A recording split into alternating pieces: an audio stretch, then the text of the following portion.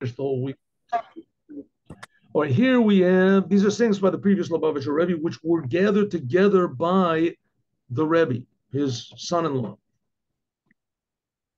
There was a time when every little saying that a person heard, a person would take it as a teaching. And everything a person saw would be an instruction in serving God and conduct. In other words, the Hasidim would take everything they saw in the world, everything they heard, and say, what can I learn from this? What can I learn from this? And I heard from my teacher, one of my teachers was named Rabbi Mendel Futafas, which I have his picture over there. I've shown you this picture a lot of times. Rabbi Mendel Futafas, see, that's his picture.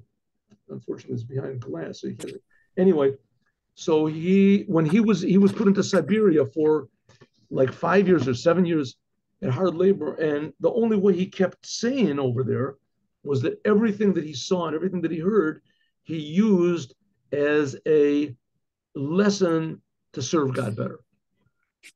Everything he saw. And I'm going to tell you a story about that in just one moment. So that's the Yom Yom for today. And after this, we're going to have a story. How do we do this here? Oh.